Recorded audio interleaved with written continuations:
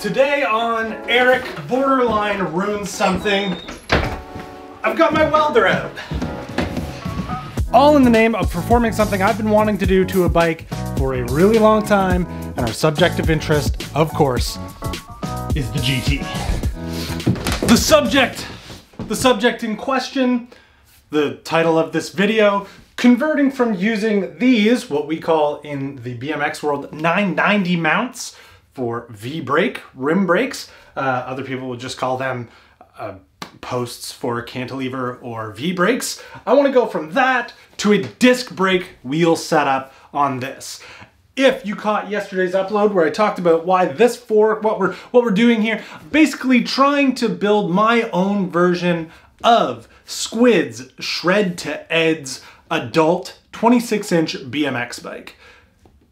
Most bigger BMX bikes just use a normal rim brake. The Shred to Ed's uses a disc brake. I'm trying to emulate my own version of the Shred to Ed's, therefore disc brake.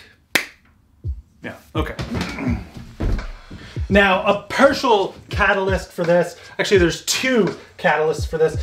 One being, I had planned on doing this to the dirt cheap gravel bike years ago. If you go back to one of the like bike roundup uploads when I still had the Norco Rideau dirt cheap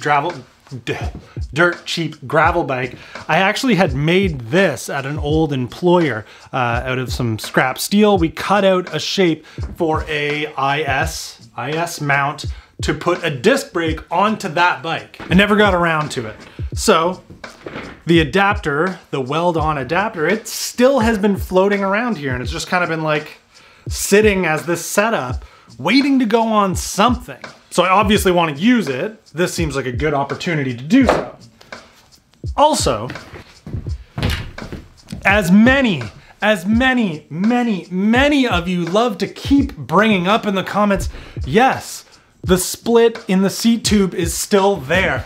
You know, I'm a little disappointed in your guys' concern of a split in a seat tube that's sandwiched between two structures with a really long seat post in it. Literally, like, I just don't see anything catastrophic or anything at all happening, but to appease the crowd and do something that I planned on doing anyway, we're gonna weld that. We're gonna like plug weld that back up. Drill each end, weld it up. Seat post probably won't go back in, so I'll have to like sand it and ream it. Anyway, that's what we're gonna do. Okay, let's clean this up and get it to a spot where it could actually be welded on. And I'll say the same thing about the frame where it's gonna go on. All the paint kind of needs to come off that area so we can actually weld.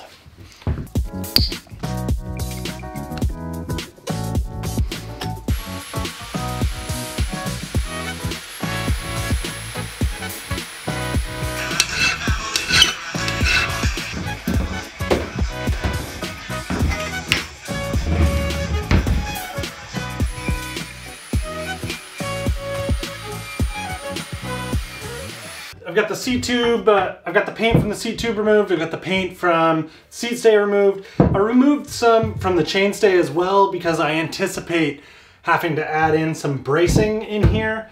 Yeah, I'm just gonna kind of like, I'm gonna center punch the ends of the crack here so that we can easily drill it out. There's our crack. Gonna drill out either end of it, and then we'll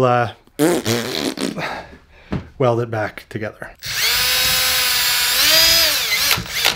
Okay, so full disclosure, I have not welded in probably 2 years, maybe 3.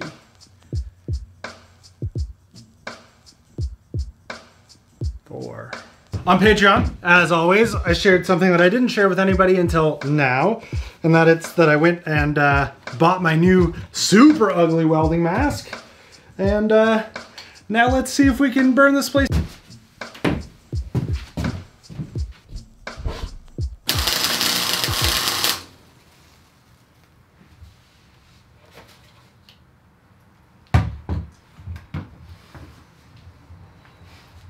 Power went out. Okay, I'm gonna have to use power directly from the house. Otherwise, well, this is just gonna keep happening.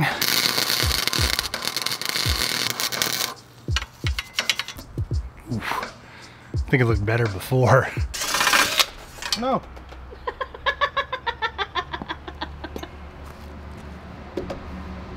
We got that.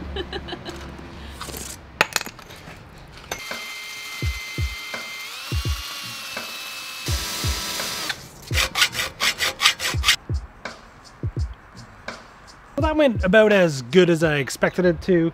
Having not welded for a long time, I forgot that it's like, maybe don't lay a bead for quite as long as I did, and burnt a little hole through it, and I was like, oh, right. You have to like be patient and take your time. Anyway, crack, all sealed up. If you're gonna be a bad welder like me, you gotta be a half decent filer, unlike me.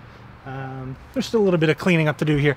I don't know that I'm gonna go that deep into it. Okay, now for the part that I really wanted to deal with. So my friend Clayton, he had these disc 26-inch wheels that he was getting rid of, didn't want, and we traded.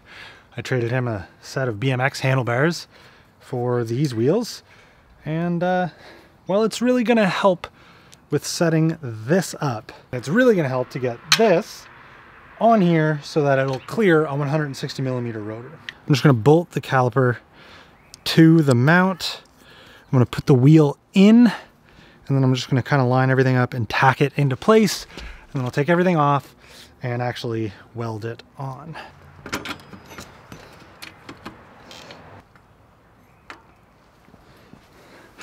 I'm gonna just tighten the caliper down onto the wheel to kind of hold it in place, and that'll be my magnet for this endeavor.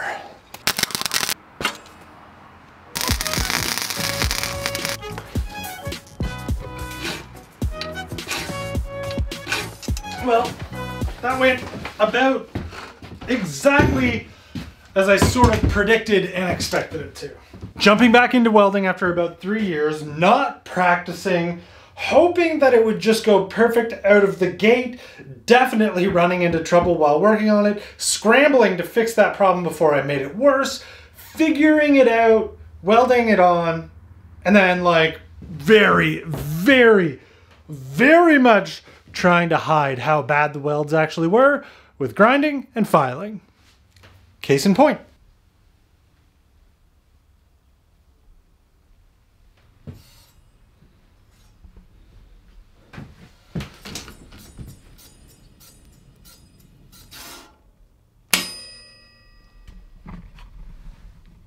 All in all, just kind of a fun way to like breathe even more life back into an old frame, especially one that has been cracked and was probably gonna get turfed.